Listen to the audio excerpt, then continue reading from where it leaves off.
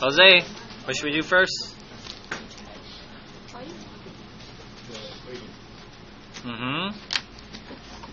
What letter did you pick?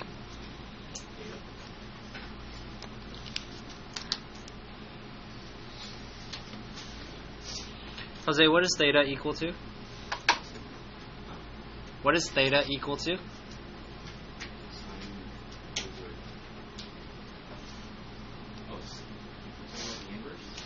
Theta. Oh, sine inverse 5/13.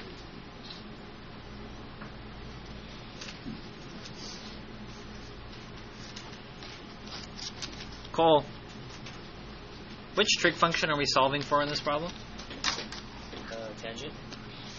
Tangent. So we should have tangent at the very end here.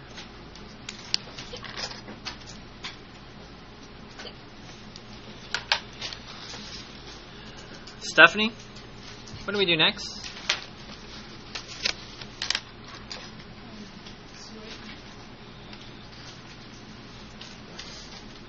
Tell me what's right.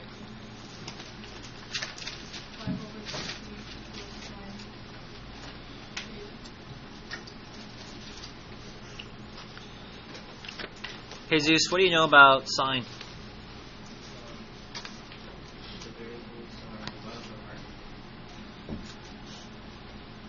Which quadrants? 1 and 2. Yeah, sine is positive in quadrants 1 and 2. Which quadrant did you pick? 1.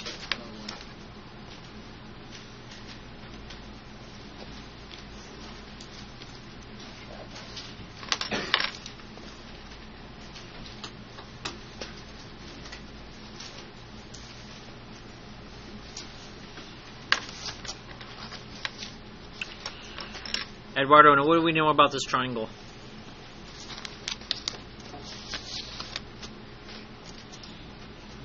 What do we know about this triangle?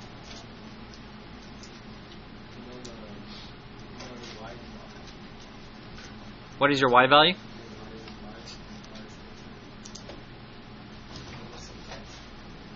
How do I solve for x? What is that?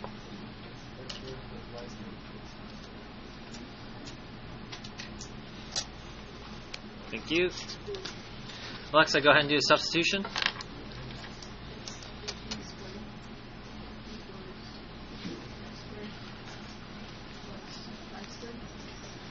Simplify.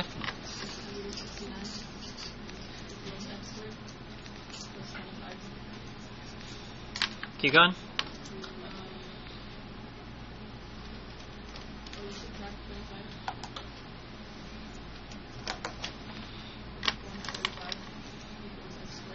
$140. Huh?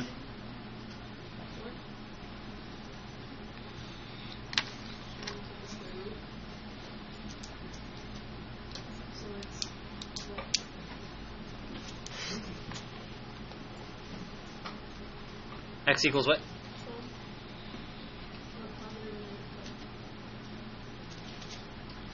So, Alexa, what am I going to write here?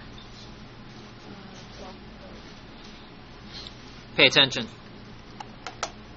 Jesus said you could have drawn your triangles in quadrant 1 or quadrant 2 because sine is both positive in quadrant 1 and 2.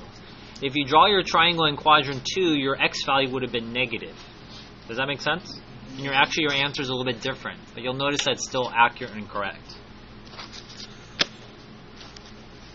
What do we know about tangent, Ivan A?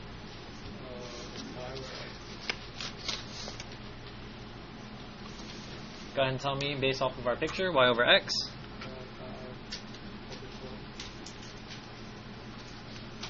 Raise your hand if you got 5 over 12. Good job.